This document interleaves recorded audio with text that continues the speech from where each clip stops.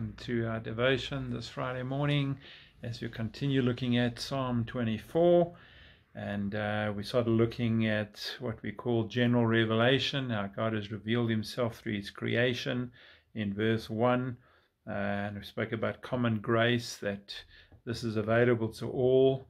And that's why no one is with any excuse in terms of seeking God. And we looked at the closing verses when the psalmist, who's David, says, "Who is this King of glory? The Lord strong and mighty, the Lord mighty in battle. Lift up your heads, you gates, lift them up, you ancient doors, that the King of glory may come in. Who is he, this King of glory? The Lord Almighty, he is the King of glory." And we said yesterday that God's glory becomes the moral, ethical plumb line by which all of us will be judged. The reality is we all have fallen short of that glory. So the question we posed yesterday is, what kind of hope is there for us? The only hope we could have is if in some way God could reveal his glory to us, that he could show us his glory. And we asked the question, how could he do that? Well, he did it through special or saving grace, what we call special revelation. Common grace is how he reveals himself to all creation. Special grace of revelation is how he reveals himself to those who seek him and follow him. And in the Old Testament, he would do that through what is called the Shekinah glory. In the Shekinah glory, the presence and power of God among his people would show up as a pillar of fire, a thunder, as a flame, as a cloud above the Ark of the Covenant. There would be a visible manifestation of the presence of God, and the people knew that he was there. For example, in Genesis 1, where we read, "In the Spirit of God, the Shekinah glory was hovering over the face of the waters." In other words, before creation began. And then we have the smoking fire and flaming torch scene as Abraham walks through the sacrifice and God declares him to be the father of many nations. And then we see the Shekinah glory of God in the burning bush with Moses that we looked at some months ago. And then as a cloud by day and a pillar of fire at night during the Exodus. And then God told them to build a tabernacle, and they did so. And the Shekinah glory fell as a cloud over the Ark of the Covenant. The people experienced the presence of God and fell down on their faces, and they worshipped God. And later in 1 Samuel, they had a conflict with the Philistines, who captured the ark, and the Shekinah cloud of God's presence departed from them. And later, under the reign of Solomon, God instructs him to build a new temple, and once again the ark is restored and the cloud of glory descends over the ark again. Yet in spite of this, God's people still rebel against him. They worship other gods, even as the presence of God is hovering as a cloud over the ark in the temple. And this continued for hundreds of years until God could tolerate it no longer, and he kind of banishes his people into Babylon, into exile in 586 BC. The cloud literally departs. The visible manifestation of the presence of God vanishes, and the people are sent into captivity for 70 years of purification so that the glory of God could once again return. And then in Ezekiel 1, something amazing happens. And let us read from verse 27 in Ezekiel 1. Prophet in a vision says, "I saw that from what appeared to be his waist up, he looked like glowing metal, as if full of fire, and that from there down he looked like fire, and brilliant light surrounded him. Like the appearance of a rainbow in the clouds on a rainy day, so was the radiance around him. This was the appearance of the likeness of the glory of the Lord. When I saw it, I fell face down, and I heard the voice of one speaking." So why is this vision so significant?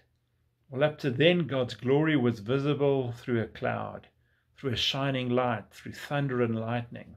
So what does Ezekiel actually see? All of that embodied in a human.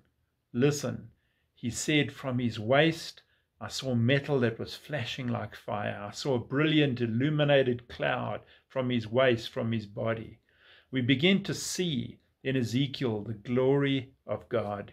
When it comes again, it will not be as a cloud resting on an ark in a tabernacle. There's no tabernacle. I mean, they're all in exile. Even after Ezra rebuilds the temple and Nehemiah returns with a remnant 70 years later to rebuild the walls, the cloud never falls on it again. And so what is Ezekiel saying? He's saying that the glory of God, next time it appears, it will appear as a man. And of course, several hundred years passes, and a man appears. He himself is not the glory, but he declares that the kingdom of God is at hand, and that the glory of one whose sandals he's unworthy to untie is in their midst. And then, of course, Jesus appears. Now let us read John 8 from verse 12, because this is so incredibly revealing in connection with this whole theme of God's glory. It's quite a long passage, but it's really important that we read it. So I'm reading from verse 12.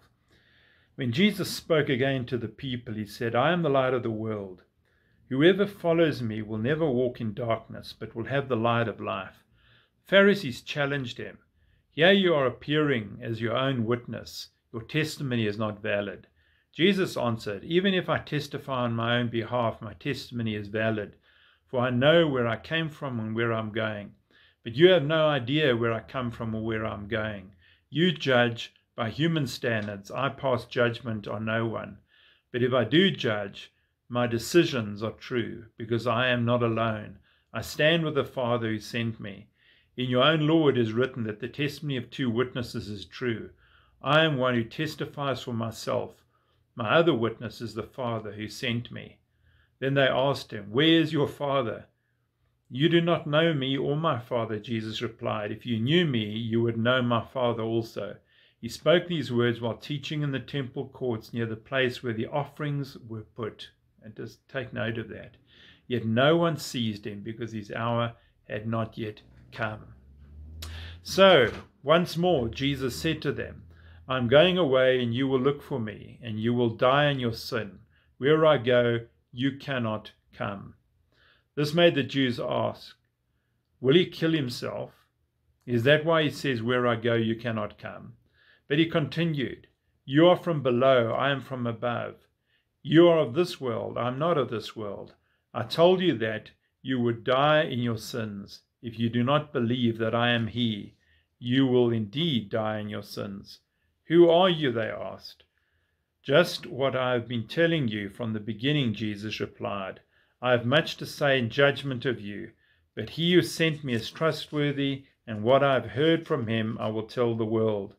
They did not understand that he was telling them about his Father. So Jesus said, when you have lifted up the Son of Man, then you will know that I am he, and that I do nothing of my own, but speak just what the Father has taught me. The one who sent me is with me. He has not left me alone, for I always do what pleases him. Even as he spoke, many believed in him. So we're going to look at this under various categories. And I just first of all just want to sketch the context for you. So let's look at the context, shall we? So when did this take place? Well, it takes place on the last night of the Feast of Tabernacles.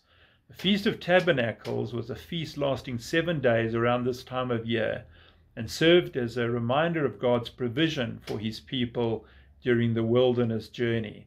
They celebrated this provision every year by building little thatched huts to live in, as a reminder of what it was like not to have a home.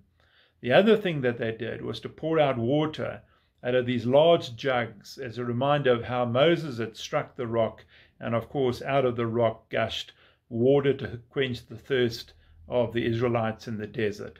The third thing they did during this feast was to every night light a large menorah, which was a whole arrangement of enormous candles, and they did that in the temple. And this was a reminder of the light of God's glory that we had spoken about, that appeared as a cloud in the Old Testament. They lit the menorah every night, except the last night of the feast. And they celebrated that last night in total darkness. And that darkness was a reminder of the fact that the cloud of God's Shekinah glory had not been seen in the temple or anywhere for centuries. And that is the context that we need to understand this whole passage in. And tomorrow we'll go into other aspects of God's glory as it starts to become revealed in the New Testament. Amazing stuff. And I pray that as we go through this, we'll really come to a better understanding of what God's glory really means. So let's bow in a moment of prayer. Lord, we just thank you again for your word. We just thank you for the incredible theme that runs throughout Scripture of how your glory appeared in kind of a physical way in the Old Testament, above the Ark of the Covenant and through thunder and lightning and so on, and how Ezekiel's prophecy just makes it clear that glory would ultimately appear in the form of a person. And of course we know that person was our Lord and Savior Jesus Christ. And so we pray that as we continue to read these scriptures, especially the relevance of this passage in John 8, that we would come to a greater understanding of the Shekinah glory of God and how that glory is with us today. And so we just pray your blessing on us as we continue into this day, as we continue into this weekend, and we pray that as we start to just tie this all up in Psalm 24, that the relevance of this will become more apparent to us in subsequent days. And so just bless us as we continue to seek you and just to serve you. We ask this in Jesus' name. Amen. Amen. Well, bless you all. Have a great weekend, and we'll catch up with you on Monday. Bye for now.